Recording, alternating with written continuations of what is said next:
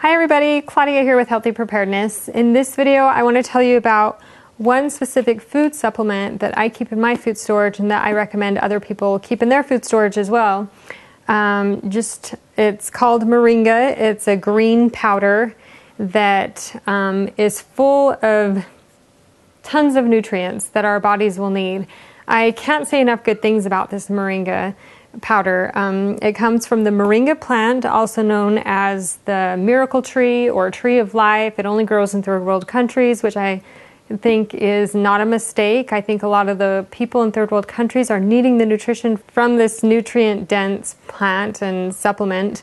In fact, they are giving this powder, this Moringa powder, to the poverty-stricken people there, and they're seeing miraculous results. It's basically providing their body the micronutrients and nutrients, minerals, vitamins that their body's needing to help them thrive, to help them to not become ill as quickly or as easily, or be able to get over an illness more quickly, so their stamina is improved, their overall health is improved.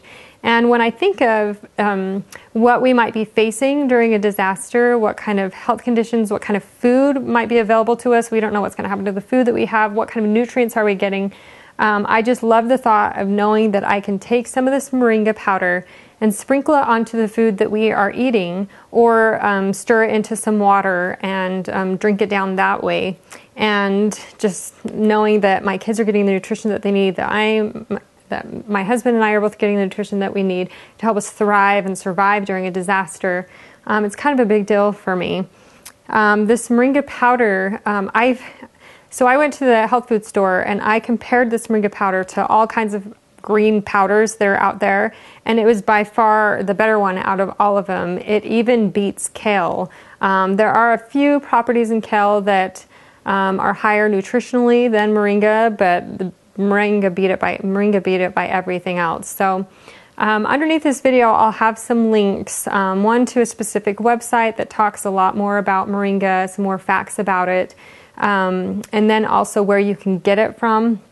So let's see how much is in here. There's 8 ounces of the Moringa powder in here, which doesn't sound like very much, but you only need half a teaspoon. Half a teaspoon is a normal serving size. So in this 8-ounce container, there are 226 servings in here, which is a lot. So one of these containers goes a really long way, and it's doing us a lot of good. These containers usually sell for around $20 to $22.